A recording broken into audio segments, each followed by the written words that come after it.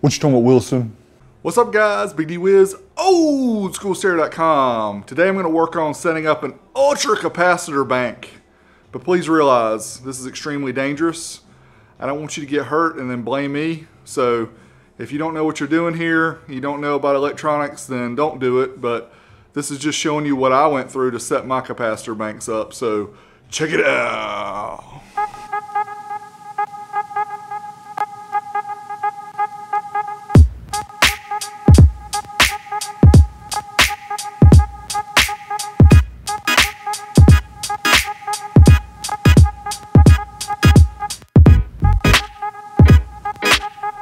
Alright guys, so here you can see I've already set up one of the banks. I'm using the Maxwell Boostcaps. These are the 2.5 volt 2600 Farad.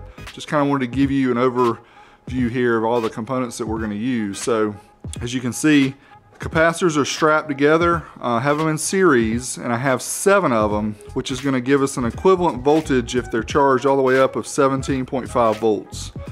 And I don't think I'll ever go that high, but I wanted the ability to be able to charge them to a little over 15 volts and not have any concerns of overcharging.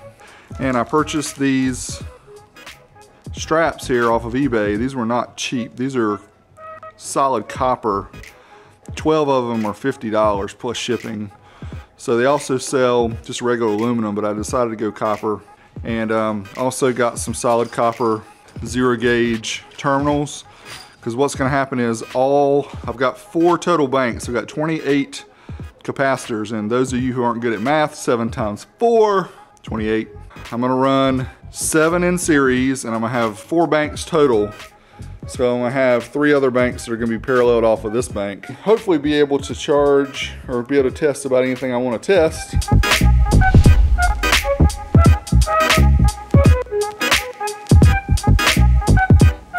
And the big controversy on the web is how to charge these things, because like these came to me, they were fully discharged. They only had like 0.1 volts per unit. They can be charged up to 2.5.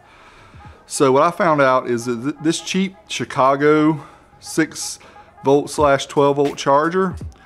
What you talking about, Wilson? All I did was I set it on the 6 volt mode until I was able to get the capacitors up to a certain charge, and then I switched over to 12 volts. I couldn't leave it on there the whole time. I just had to kind of touch it and let it go and let it charge slowly. But I'll show you that process as I get to it. All right, here you can see I've got the capacitors lined up. And what you may notice is I've already got them set up so they can go in series. So I have plus, minus, plus, minus, plus, minus, plus. As with anything else in electronics, you have a positive and a negative. So just think of this as your battery. So what I'm going to do is I'm going to go through each one first and test the voltage of each one. And then as I connect them up in series, I'm going to check it just to make sure everything is good, because I'm just overly cautious like that. All right, so I'll check this first one. They're pretty discharged. That's 0.17 volts. So I'll just keep checking all of them just to see what their voltage is. And if it shows up negative, that's fine. It just means I got the probes wrong. That one's 0.15. So when I put these two together, I should have the combination of 0.17 and 0.15. So let's go ahead and get the straps out. All right, again, I can't stress how important it is to be careful here and make sure you've got this right. I'm even wearing protective eyewear. See? Protective eyewear. Safety first. So what I'm going to do is, again, verify minus plus. So we'll go ahead and we're going to get these two strapped together. And then what we'll do is we'll test the voltage, and we should have double the voltage that we had before.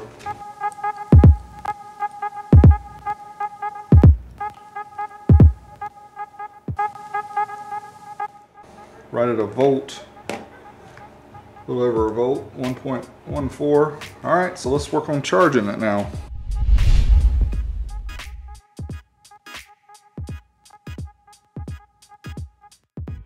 All right, you can see we've got the voltmeter hooked up to the 7 Ultracaps, and we're showing 1.14 volt. I've got the positive connection hooked up here to the 4 gauge wire that goes into the positive in the Ultracap.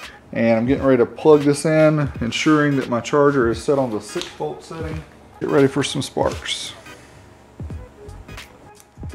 So as you can see, I'm just touching it here. What you talking about, Wilson?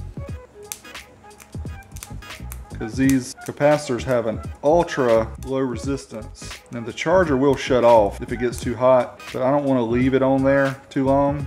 You see the charge counting up? We're already at 1.7 volts.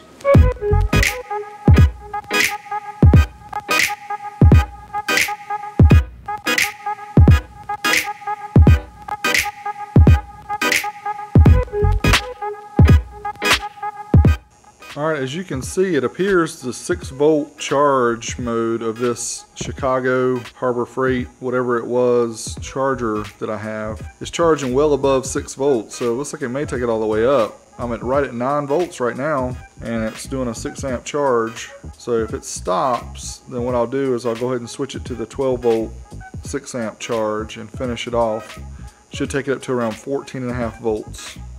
Alright, there you see the 14.43 volts. That's charged up as much as this cheap old charger will do. But we've got the caps charged up to 14.4 volts. That's awesome. Now the next thing that I always like to do is check each cap. Check the voltage from each one. Since I don't have balancing resistors on them, you need to make sure that none of them are above 2.5 to 2.6 volts. In case one of the caps is dead or something, then the other one's gonna have to take over the charge. Just want to check that real quick and make sure we don't have a problem there. Alright, like I said, I'm just going to check each cell just to make sure we don't have more than 2.5 volts.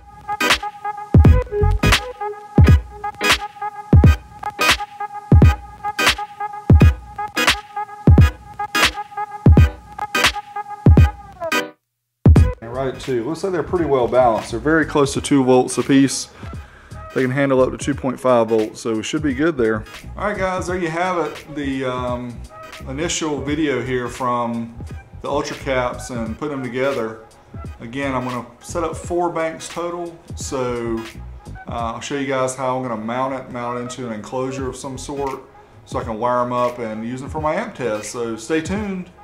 Next video is coming soon. Until next time, I'm out of here. What you talking about, Wilson? We have several supporters at patreon.com/oldschoolstereo, and thank you guys for your support. It helps us get through the monthly costs involved with running Old School Stereo. And also these guys get behind the scenes perks and benefits that not everybody else gets to see. So if you'd like to support us for as little as $1 per month, check us out. Thanks for your support, guys.